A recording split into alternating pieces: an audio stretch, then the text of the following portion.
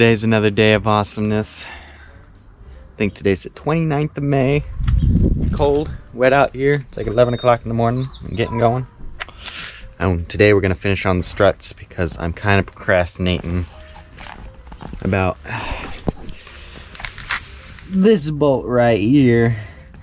It's giving me problems. We put about 300 pounds of torque on it and did a race car impact driver thingamabob on it, and it still ain't budging. So we'll get to that another day, but for right now we're gonna finish putting the struts on because I can't be that hard. We got the right Allen wrench in there. Got to have the right bolts. We just need to get the brake lines undone, get that bolt out undone, and then we're gonna have awesome things happen. Here's the update. I'm struggling. I can't get this bolt off. I stripped and then expanded the end of that stud there, so that way the bolt can't come off unless we have some very serious machinery. And then if we go over to here, I was able to get this off really easily, but now I can't get the brake line off. It's been 2 hours and I got one bolt off. I'm discouraged right now. I'm not even gonna lie. It's good news is we got a storm here. We got a storm. It's coming our way. So hey. It's been raining for a while now. It's like almost 5 o'clock in the evening. I thought it was just gonna be a little storm. Little did I know it turned into a convergence zone of rain. It's like went from like 55 degrees down to 49. It was 48 just a couple minutes ago. It's rained. That's how much it rained today. So it's really been raining. But I did get my chart set up as I start to go into the trading world of excellency. Just going right here. It's actually pretty darn simple.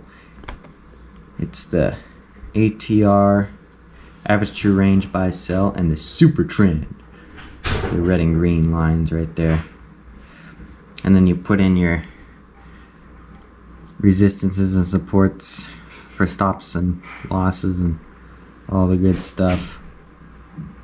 Yeah, I got that set up a little bit further close. Don't laugh at me, Mom. I'm a high school dropout. Lower your expectations. Got a little bit further done today, but that's pretty much it. Took us 2 hours to get one bolt out on the car. And I showed Dad what had happened. He said, that's an odd one, so take that as you will. Today is the 30th of May. Still working on my car. Still trying to get the struts out, actually. Yeah, just take a look at this. Let's take a look at this. So, as you can see, the studs are gone.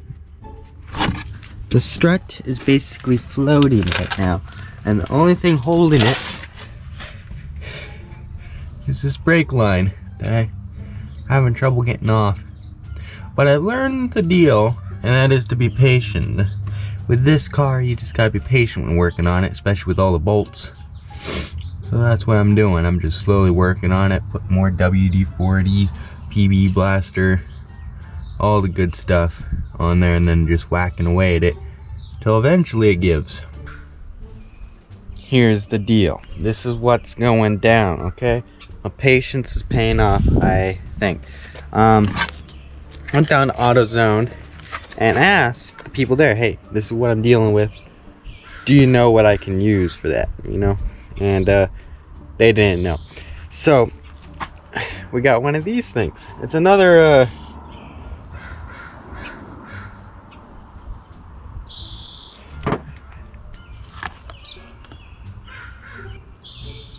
okay, anyway, basically we've stripped the bolts on the brake lines pretty badly. So this is our last hope. Just because it's angled differently, I'm thinking it might grip into the bolt more. We'll see. Don't really know, and I don't really care a bit. I watched some YouTube videos with some people who had the same deal as me, but they did it a little bit differently. So now I know. But we're gonna torch it up, heat it up a little bit. Then we put some PB blaster on there. And because of the heat from the torch, and because PB blaster is cold, it should suck into the little cracks and crevices. And hopefully that'll, you know, loosen it up. And then we can grab it with the locking pliers and just go, and hopefully, maybe, possibly, it'll work. We did it! These worked. And I did the torch, heated up for maybe a good 10-15 seconds. Actually more like 20-25 seconds. And then I put the PB blaster. You gotta be careful with this stuff because well, it's flammable, as I found out, because it just caught on fire when I put it on there and burned a little fire next to the gas tank. Not a good idea. Don't do that. We're gonna do that with the other side now.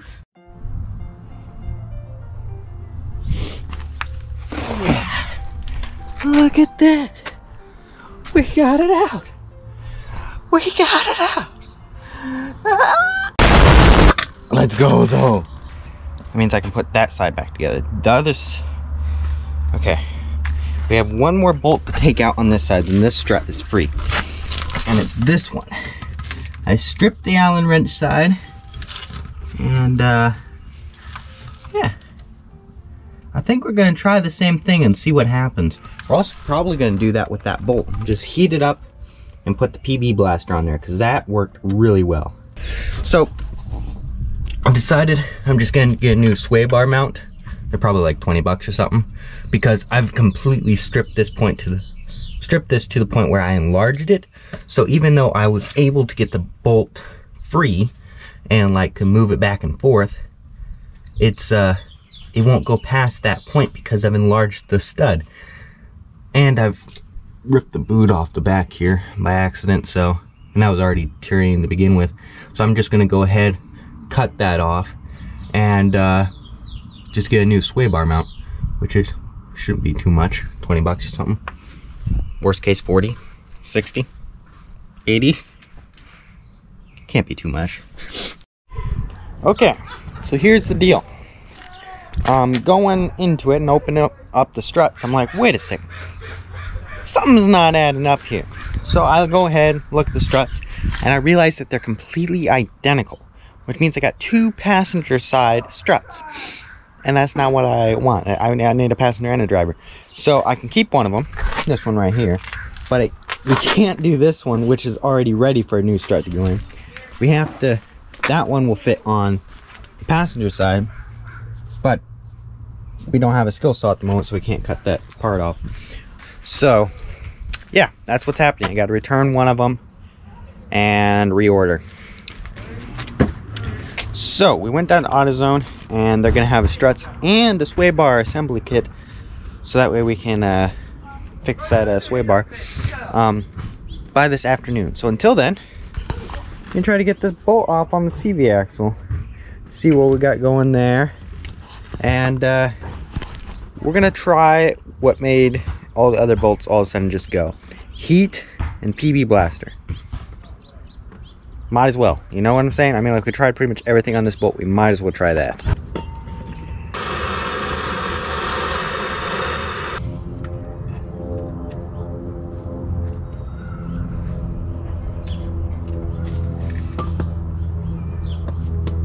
Okay, might have needed to heat it up a little bit more, just because it's a bigger nut than the others. But we'll see.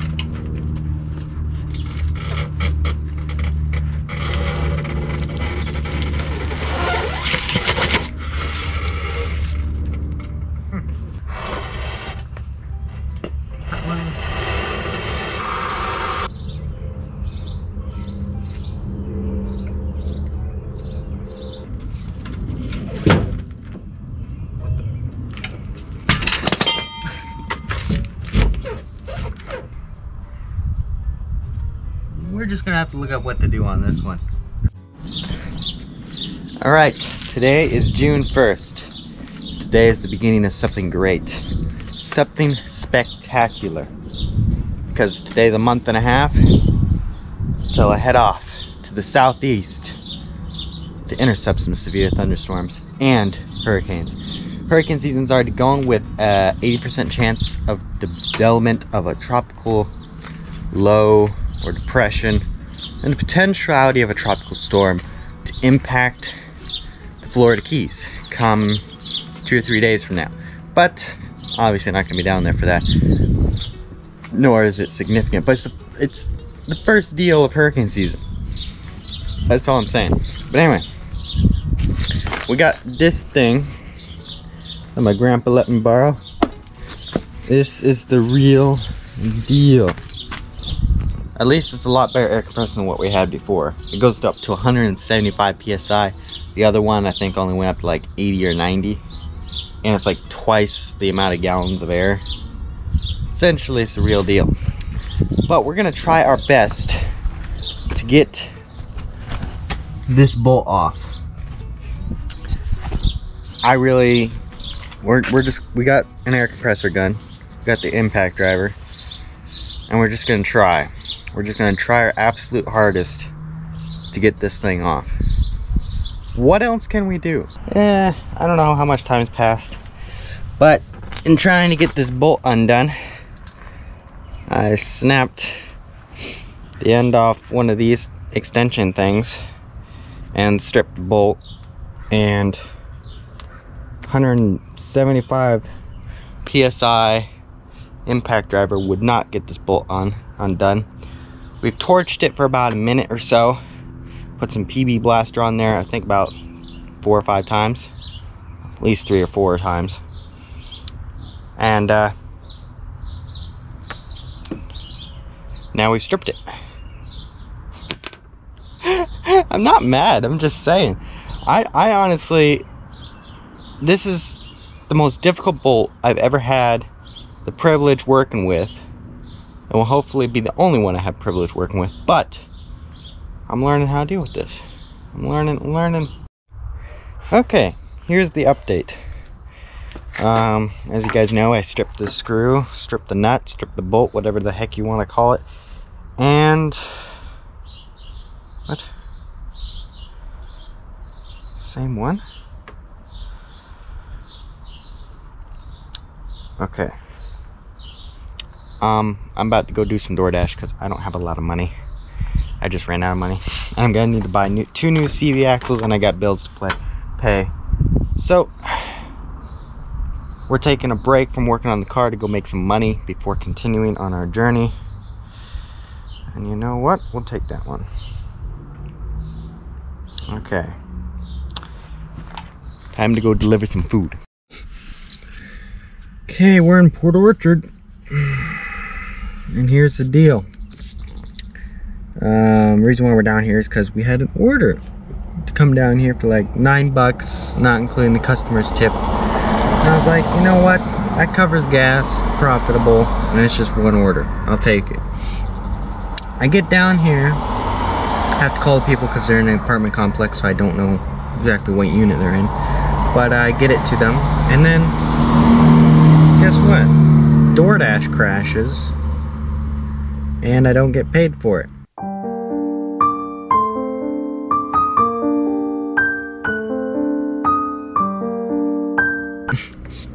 But anyway, we stopped at a park because I need to go pee really bad, and went a little bit of bird watching while waiting for DoorDash to fire back up. Oh. Here's some robins, some song sparrows, some spotted towhees, and probably, I believe that would be a dog. We're having loads of fun. It's all about efficiency with DoorDash, especially now that gas prices are about like $5 a gallon. It's ridiculous.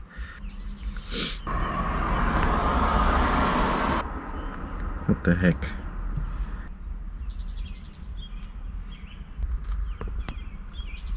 It's a duck. A dog. That was a duck. And it did not look like a mallard. Come on! Come on, I'm working here. Give me some money. Give me money. I want money. I want to go out there and walk around and look at birds, or look for birds. Now that I'm a bit of a bird geek at the moment.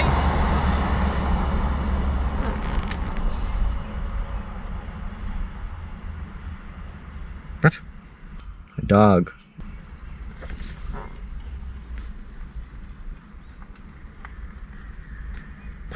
What? Someone just said hi to me. Hi. It distracts from the environment of awesomeness. Just a crow. Look at that crow. First I thought it was a duck. A dog. I thought you were a duck. Maybe you're a mutant duck. Oh. Oh no. Oh, I angered him. Oh no. Oh crap. Oh. Oh, another one. What the heck? They're on the attack. Well, update. It's been 20 minutes, half hour. No more orders again. And when I did that, it just like, what I thought is it canceled the order, but I was like, that doesn't make any sense. I've drove all this way. Why is there no payment? Eventually realized I just had to hit the back arrow. That about sums it up. Started sprinkling a little bit ago and stopped. So that's about that. I wonder if this thing's still good. It's a little nectarine of joy. You just bite into it.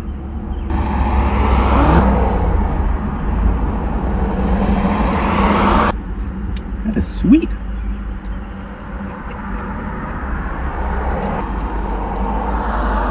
That is furry.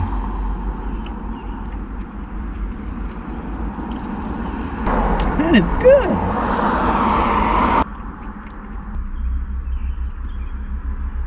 It sounded like thunder, but it was just a bass.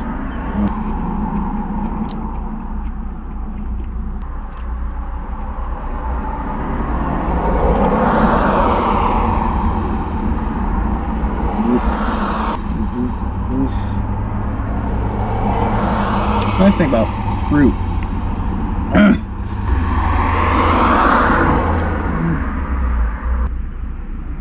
You got a seed.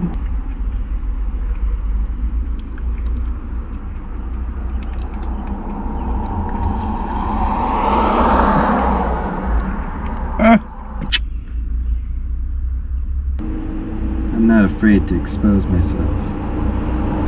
Give me the order! Order! Starting to lose it. This is joy. This is pure joy. We've got a bathroom. What else do we need? Toilet? If you said yes to that question, you're dumb.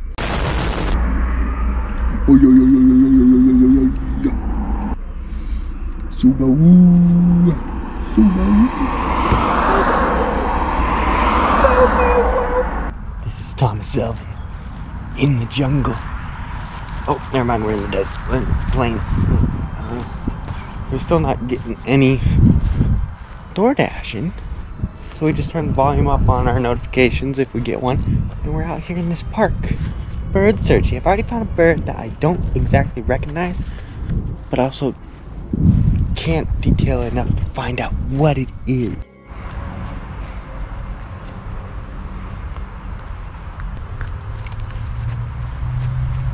It's a song sparrow. Vicious beast. What? Even if we got a DoorDash order, it's gonna take us like 20 minutes to get to the car now. We got an order. We must go to Albertson at high speed. Okay.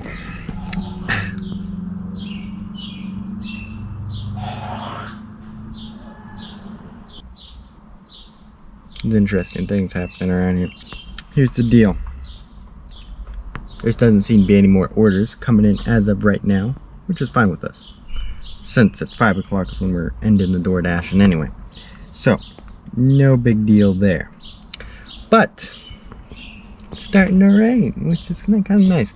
Consider it's warm rain. You get that cold rain like you get here in Northwest almost all the time. It's like, it's absurd. We got house sparrows going like crazy right now. They're going like the Flash, but bird style.